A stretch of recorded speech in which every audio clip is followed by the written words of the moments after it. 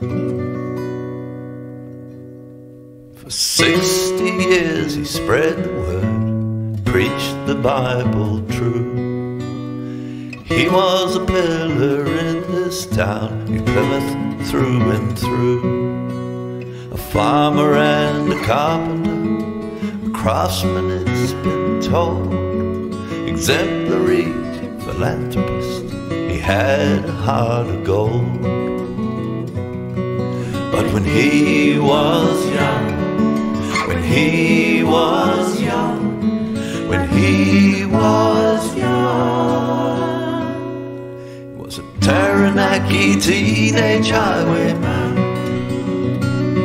Dick Turpin was his hero, Satan was his friend. A Taranaki teenage highwayman, he wore a mask across his face, so catch him if you can.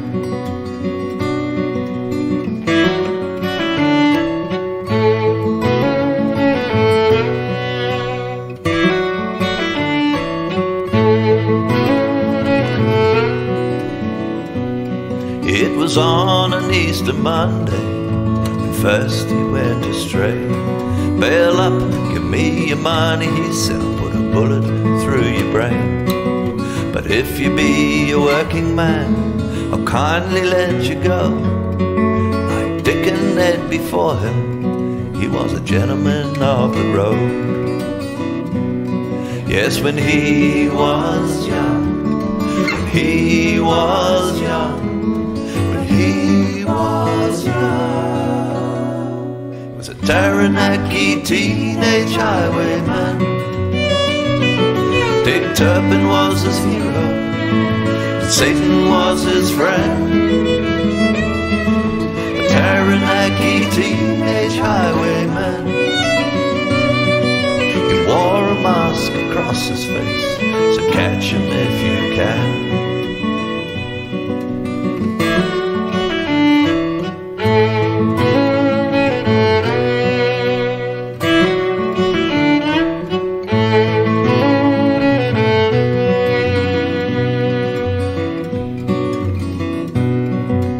In July of '93, it all came to an end. Harold Thompson tackled him outside the Criterion. 4 years he spent in prison, freed of Satan's hold. He was a highwayman with a mission, and now his story's told. Yes, when he was young, when he was young, he was young, he was a Taranaki teenage highwayman. Dick Turpin was his hero, Satan was his friend. A Taranaki teenage highwayman, he wore a mask across his face, so catch him if you can. He wore a mask across his face, so catch him if you can. For 60 years he spread the word, preached the Bible true. He was a pillar in this town,